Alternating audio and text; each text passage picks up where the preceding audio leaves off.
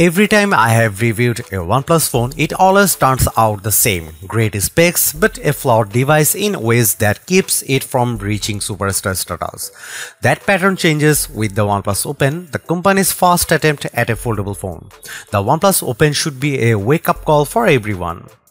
After spending nearly 3 weeks capturing portrait photos with the OnePlus Open's Hasselblad cameras and becoming acquainted with its open canvas multitasking, I have come to appreciate how it achieves so much for a first-generation foldable. For instance, it took Samsung effectively 5 tries to incorporate a gapless hinge design as it finally did with the Galaxy Z Fold 5. The OnePlus Open does that in all fill soup.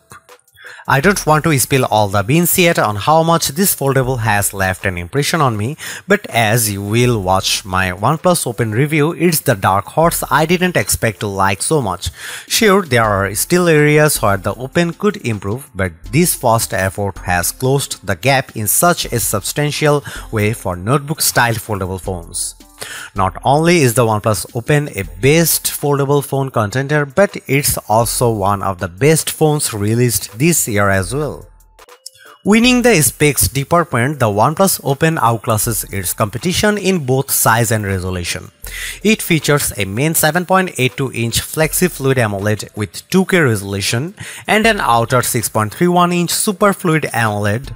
These are bigger and higher resolution than the displays found on the Pixel Fold and Z Fold 5, so it's a statement that backs up the Open's lower cost.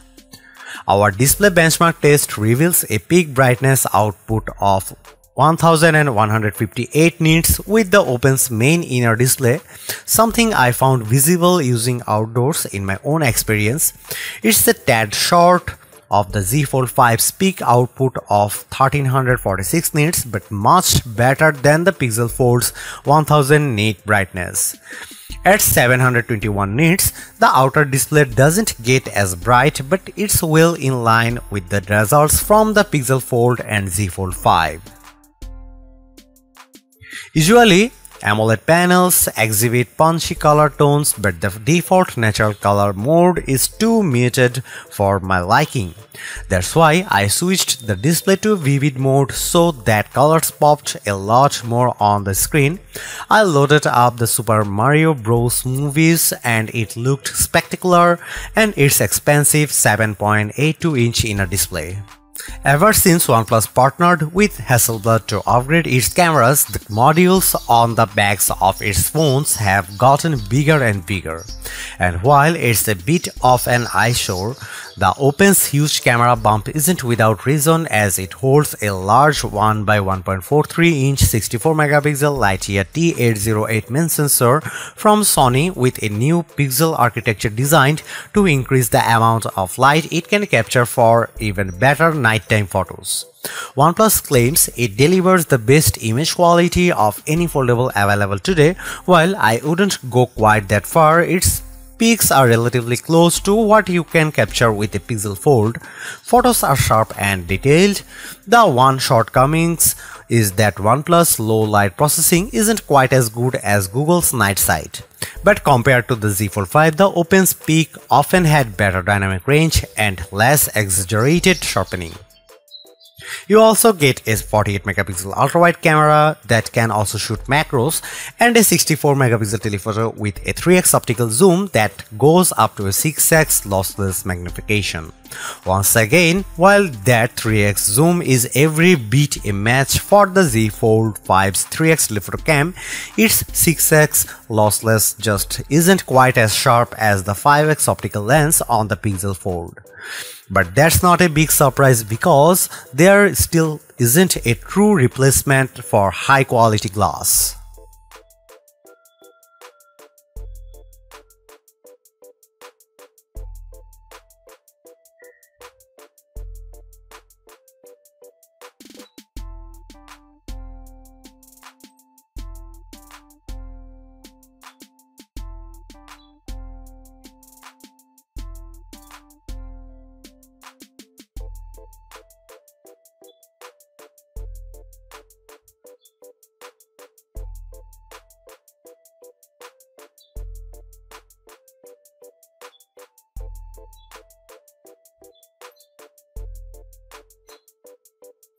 I could care less about the look and feel of Oxygen OS, the software skin for OnePlus phones that runs on top of Android. It's functional at the very least and adopts most of the styling of vanilla Android without the fluff I see in other custom Android experiences. Instead, what draws me most about the Oxygen OS 13.2 running in the OnePlus Open is how it handles multitasking. It's the main hurdle that foldable phone makers have faced by trying to bridge the gap with their own implementations, because let's face it, these notebook-style foldable phones are essentially mini tablets. Open Canvas is the feature that OnePlus offers with multitasking, and after running many of my favorite apps, I think it's the best multitasking implementation I have seen in a foldable phone to date. That's because it can simultaneously run 3 apps regardless or not if they are optimized for the larger main screen. For the most part, it's similar to how the Galaxy Z Fold 5 and Pixel Fold handle multitasking by dragging and dropping new apps onto the screen, but it's the way Open Canvas handles showing them on screen that's different and unique. Most apps will display in their usual vertical format, but I like how apps that are optimized for full screen mode are kept in full screen. That's because this canvas dynamically lets me switch my view with full screen apps shifting around to the main screen as I click on them. This is without a doubt the best multitasking experience I have checked out in any foldable phone, but it's also great knowing that I can save up to 9 multi-app presets for extreme multitasking. For example, I set one preset to run Instagram, Gmail and YouTube as a group, then another separate preset for Chrome, Twitter and Age of Origin. These presets remain in the phone's memory, so if I use the task switch menu to move to another app, they will remain accessible. I can't tell you enough how this implementation makes me more productive, but more so when it also features other multitasking capabilities such as the ability to drop and drag content from one app to another. I can have Gmail and the Photos app running side by side, then quickly use a drop and drag gesture to add a photo into an email I'm composing in Gmail. Another surprising treat I didn't expect to find with the OnePlus Open is its video out function via USB-C. The Pixel Fold can't do this, while the Galaxy Z Fold 5 has it, and more with Samsung DeX. While the OnePlus Open's version doesn't have the same utility that I like about Samsung DeX, this straight video out screen mirroring feature is still a nice addition for OnePlus phone.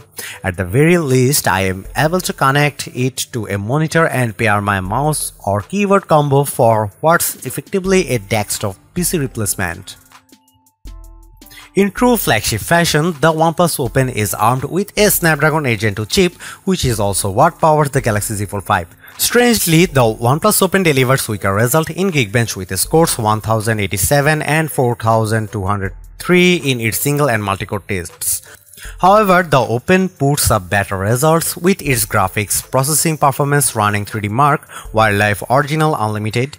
In fact, it powers through its main rivals with a score of 14,157 and the smoothest frame rate of 84.8 FPS. In contrast, the Pixel Fold and Galaxy Z Fold 5 come up short with respective frame rates of 40.4 and 81.3 FPS running the same test.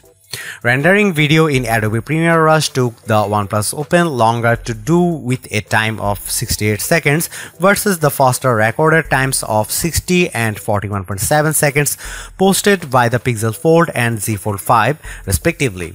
Despite these nuances, the Open is responsive with everything I threw at it, including some heavy sessions playing Age of Origins while moving back and forth with Instagram. In my experience, I have consistently been impressed by the battery life of OnePlus flagship phones, and the Open is no exception. Looking at its skinny profile, it's hard to believe that the Open is packing a 4805 mAh battery, which I found more than ample to get me through a solid day of normal usage. By the time I am about to hit bedtime, the Open's battery indicator is frequently holding at around 10% battery capacity. Our battery benchmark test reveals the OnePlus Open has the best battery life for a foldable with an average time of 11 hours and 45 minutes with the display refresh rate set 60 Hz. Sure, it's still short against a standard flagship like the iPhone 15 Pro Max and Galaxy S23 Ultra, but it's much better than the 9 hours and 46 minutes posted by the Pixel Fold, and still better than the 11 hours and 25 minutes that the Galaxy Z Fold 5 posted running the same test. Conversely, the OnePlus Open posts incredible recharge times as well, courtesy of its 67-watt wired charging. Using the included adapter, the drained phone managed to get up to 50% after 15 minutes of charging and nearly fully charged at 85% after 30 minutes. Yet, there's one missing feature in OnePlus phones that I have been desperately asking for, and that's none other than wireless charging. I get that OnePlus wants to keep its price competitive, but it's still something I'd like to find in a phone such as this, more so when you are looking over $1,700 for a phone.